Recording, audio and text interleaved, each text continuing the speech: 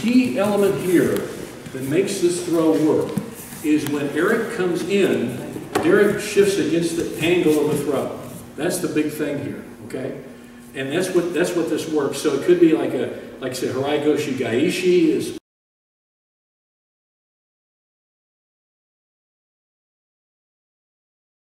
This is a lot easier than it looks. Okay, this really is a lot easier than it looks. I've always called it cutting against the grain of the throw, or against the angle of the throw. You know, this could be a variation of Tani Otoshi. Some people may even call this, it's like a, well, I think maybe be classified as a Harai Goshi Gaeshi, a Harai Goshi counter. Okay, but what it is, when Eric is coming into a Harai Goshi, okay, and you can be doing Uchimata too, but Harai Goshi is an easier one to start with for you guys, okay? When he's coming in, Derek is going to do several things. Now, Mac, you might come around this angle here. So, Derek doesn't have time to really change his grip much in this as a counter is what he's going to do. So you notice he's just holding it. Let's start again, come into it again. So when he's coming in and he wants his grip, see there's the grip. He can't, but he's got a nice high grip here on the lapel. Okay, that's a good one, okay? Now what Derek wants to do, he wants to lower his level. And Matt, come on about the backside here. Now, as he comes in, he's going to lower his level and he's going to shoot against the grain of the throw. So Eric wants to come in this way and throw him this way forward. Derek is going to lower the level and come this way and throw in the other direction. So it's going to be crossing in the path there.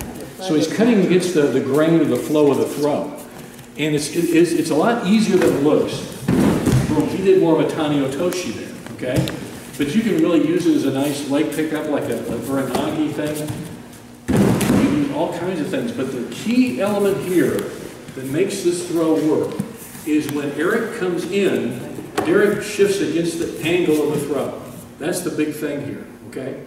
And that's what this works. So it could be like I said, Harai Goshi Gaeshi could be classified, but it's more like an Uranagi or Tani Otoshi type thing. Okay, come on, Batch, get one. Okay? So when cutting against the grain of the action of the throw. It's really an important thing.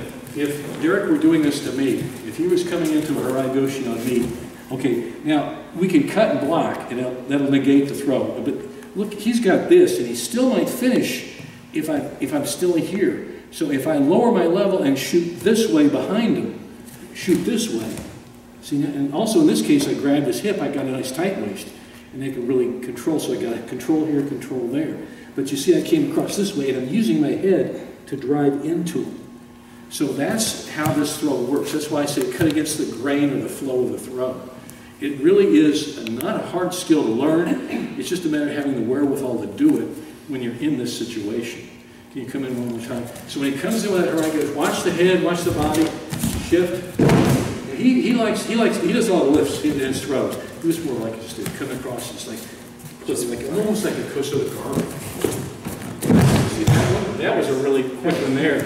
You'll probably see that more often with sweeping like that, with reaping with the foot like that. You know, almost like a Koso Gari type thing. Yeah. Can you come on back and make sure you throw one more time? Now watch it against the grain of the throw and do good last time.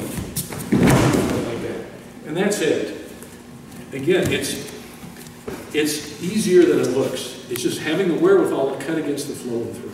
Okay? You have to take a little bit of step this way and then come down and sweep. Otherwise, your head is fighting the shoulder and he gets you turned back this way. Yeah, you got to lower that level. That's an important thing when he's really right there, because when you're coming in, because you're using your head and body to steer him.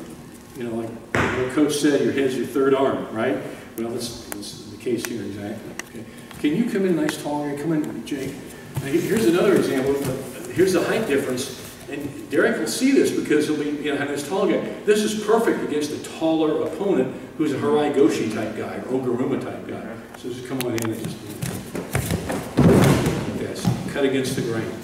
You see it a lot. You know, and you'll see this done a lot in different configurations. That may not be as big flamboyant throws, there's the knockdowns, but you'll get points for it in judo, sambo, and other forms of submission, grappling sports. But it's really kind of common. If you watch videos of a lot of judo and sambo, you'll see this a lot. You really will. It's a very common counter against a Harai Goshi or even Uchimata type forward throw. Don't reach forward with your leg, okay? You have to get him moved that way and take that step into him and down, and then...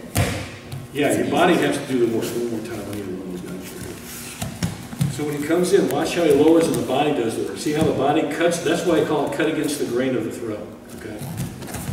Then the leg is the last thing at the end. If I try to reach with the leg, they'll probably still throw me. Okay, so it'll be very awkward. You got to get the Kazushi in there, get him to go like this, and then it's an easy sweep up. And guys, if you could just, when he's coming in, envision a guy coming in and just lowering and shoving this way. Just literally shove him with your hand in your head, okay? And that's what you're doing. You're just shoving him against the action of the throw.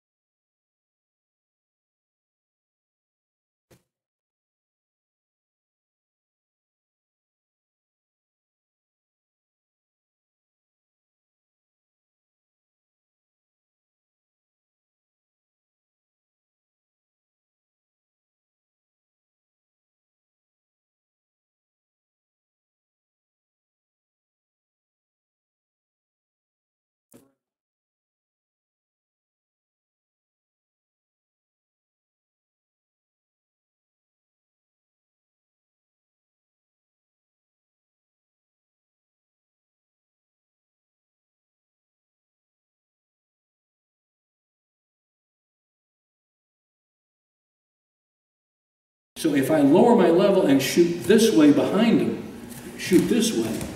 See, and also in this case, I grabbed his hip, I got a nice tight waist, and they can really control, so I got control here, control there. But you see, I came across this way, and I'm using my head to drive into him. So that's how this throw works. That's why I say cut against the grain or the flow of the throw.